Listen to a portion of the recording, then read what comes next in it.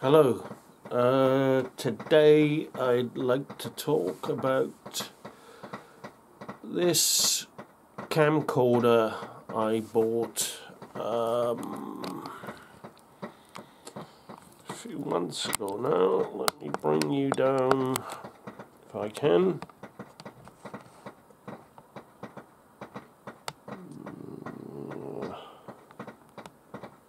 We're looking there. Get a bit of a zoom in.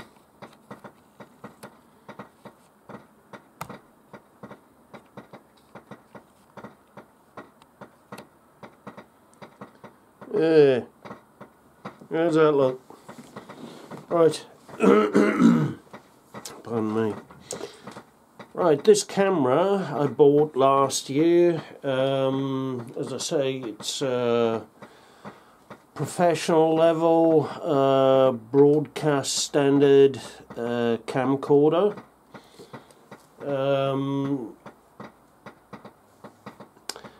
It's old technology. This one, it's I think 12 years old. It's the HRV-V1 Sony. It is one of the old tape devices, but before you go running away, there is a workaround. There's a number of workarounds, some better than others. But okay, let's talk about why I like the camera. And it's mainly because of all these manual controls and the smoothness. It's just the ergonomics of the entire camera, basically. So you can see this focusing ring, so smooth, continuous focusing. So there's no hard stop when you reach the end. It's just that when you reach its maximum distance or closest distance, it just stops nice and slowly right there, so it doesn't look like you've hit a hard bump. Same with the zoom, nice manual zoom ring. You can do nice smooth zooms with that. Of course, got professional level audio recording with XLR inputs. There's 2 XLR inputs. These are the controls here for it. Now, so you're getting all this professional capability. Yes, there's a downside, like I say, but there is a workaround. I'll come to that. But you're getting all this professional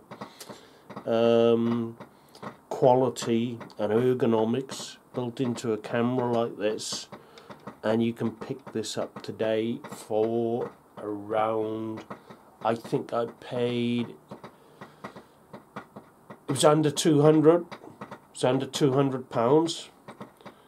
And I ended up getting a little bit of money knocked off because basically I think it had just been left in a cupboard, and the heads needed cleaning, and we found out that the firewire port didn't work. Now, firewire to me normally wouldn't have been a problem because I have a computer just here that takes firewire. But there's a couple of issues. So if you think you're going to work with this because you're still able to handle firewire, think again, because this is an older firewire driver required for this. You'll have to go down to at least Windows 7. You have to install the legacy driver, and for me, I've heard other people manage to get it working like that. For me, I couldn't. I had to find another workaround, and I'm glad I did. Basically, it would be nice to have had firewire working, but there are other workarounds, and that suits me fine. One of the workarounds is to get yourself an Atmos Ninja, which is quite expensive, but if you want a professional setup, this will give you 422 color space, straight out of the camera. It's clean HDMI, so you can record Pro Logic directly with that. Of course, the Atmos Ninjas aren't that cheap.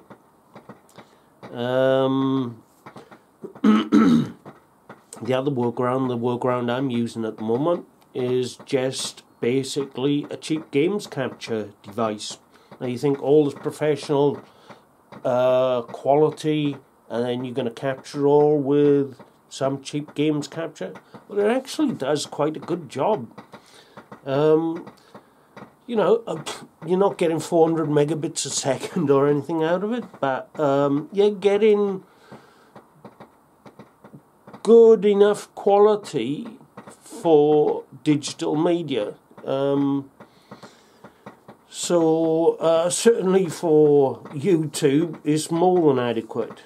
I'm not sure, I think I'm getting 18 megabits per second on it now, you know, for the finished product. By the time it goes up to YouTube, gets compressed down, it's down to, I think, about 10 megabits a second anyway. So you're not losing anything there.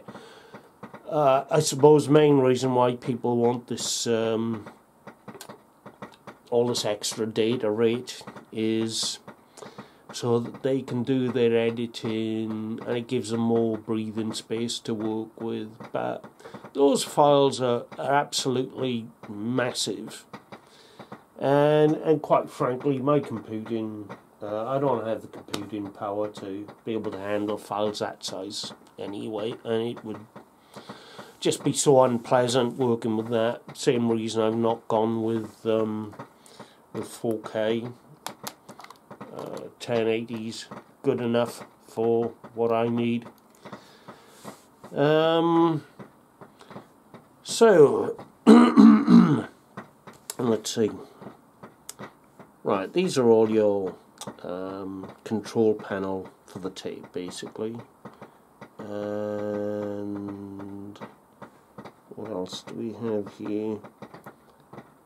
There's our picture profiles. Our HDMI port. There we go. That does close properly. It's just me. HDMI port. We've got a USB port. You've also got a card. No, but that is not for. I thought, ooh, you can put a card in there, record directly to the card. Yeah, I wish. No. You can take photographs with this camera and it will record onto the card, and it's also for storing settings so that you can, as I say, it's a professional broadcast quality camera. So basically, if you're set up to do something, you store your settings and you have another cameraman that is the other end of the country, you can just copy the settings straight onto the card. And basically email them off to your other cameraman who's working somewhere else, but not something I'll be using. Now, battery life is incredible. I think it was coming up with like 400 and odd minutes with one battery. These are the larger batteries. So what does that work out? About 4 to 5 hours worth of battery life, and I've got a number of these batteries.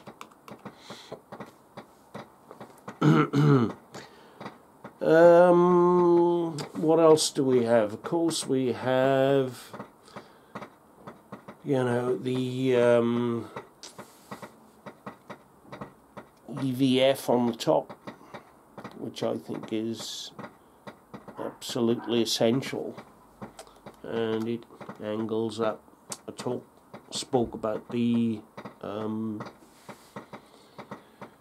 sound coming in through your XLR. You got 2 XLR inputs. Let us turn it on. see if I can show you anything.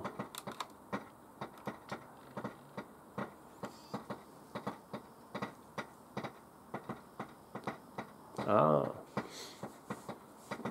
deliberate mistake. Have to open the lens cap. Now, obviously, it's a bit of a shame, isn't it? Gets dark so early this time of year. Let's see where I am here. Ah, that's the focus ring. I'll try to zoom. Ah, here we go. There's something.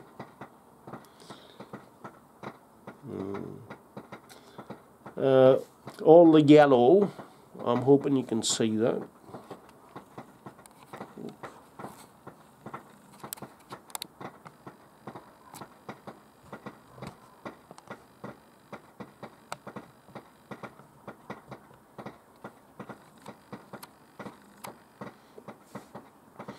Yellow is the focus peaking. I've got focus peaking on, and I have it assigned to this button. Yes, got zebras to tell you about the clipping.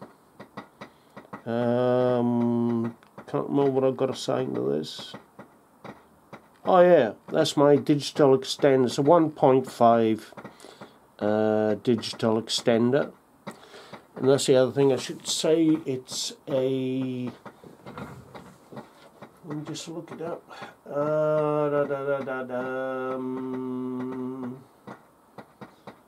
It is a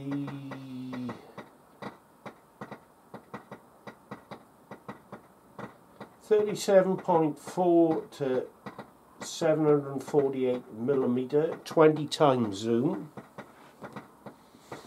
So that's perfect for what I want to use it for. I'll be taking this out and trying to get some wildlife footage. So that'll be perfect. Especially with the 1.5 times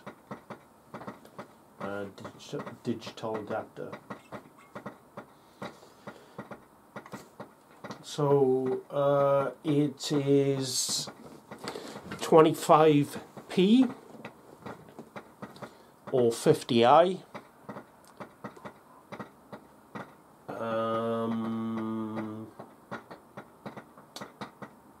What else we got?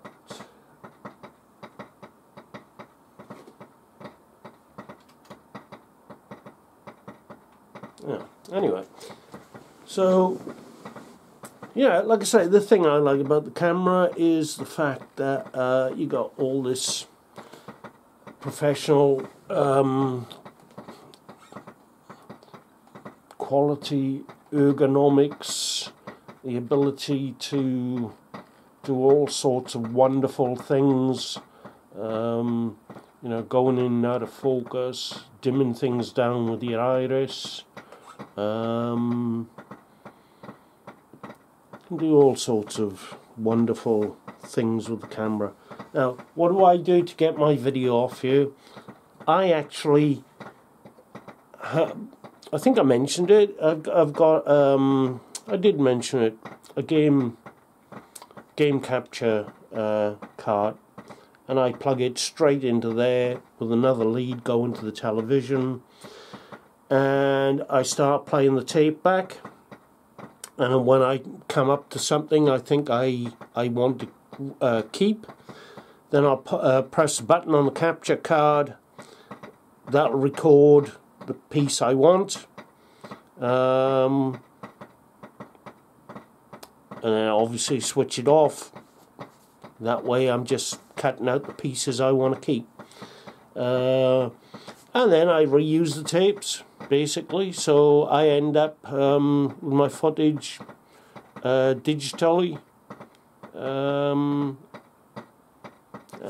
like I say. So, lovely camera, I like it. Maybe not for everyone, maybe you can't deal with the, And we have these lovely zoom controls. Let's see if you can see these. I've got nothing to zoom it on. We've got nice and slow. Slowly zoom in. Can you see?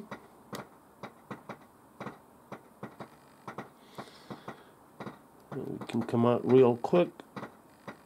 So that's the kind of thing you just don't have on consumer level cameras. And then there's another zoom control up on the handle here, which has been, I think I've configured this one to be even slower. So you can get some real precise zooming in control there. And it just gives you that professional quality footage.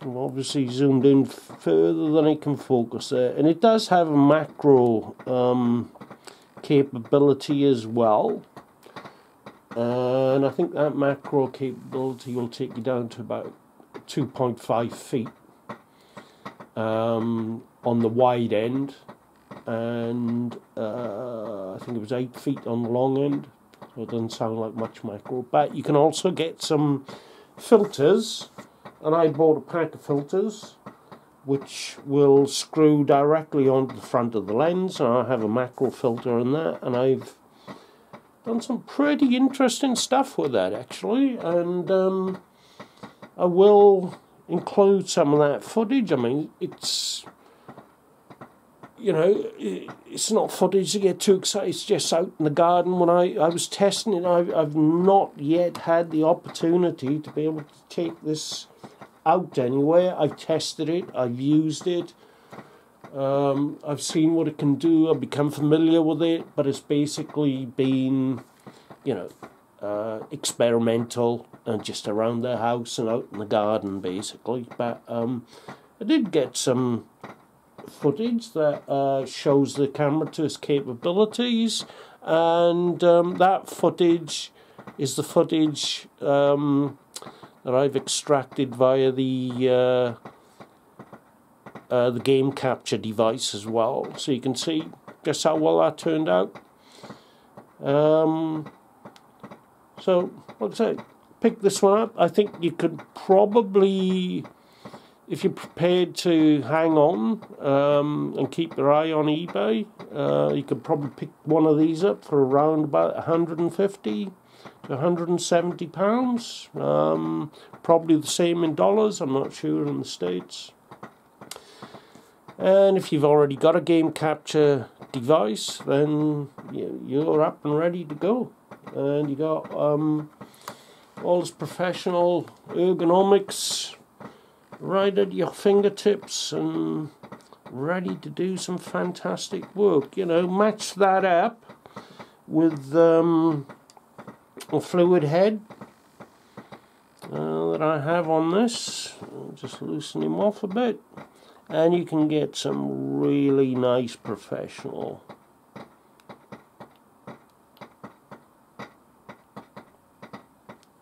kind of movements. Just, oops, wrong way.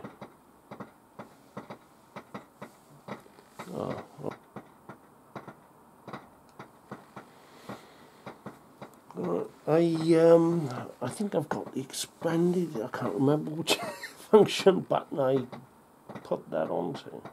Oh, there it is. You just couldn't see it there when I was pointing to. There. So there's a 1.5, and then we backed out.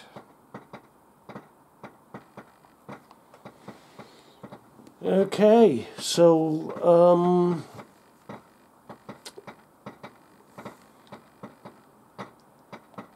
looking forward to getting some really nice footage with this.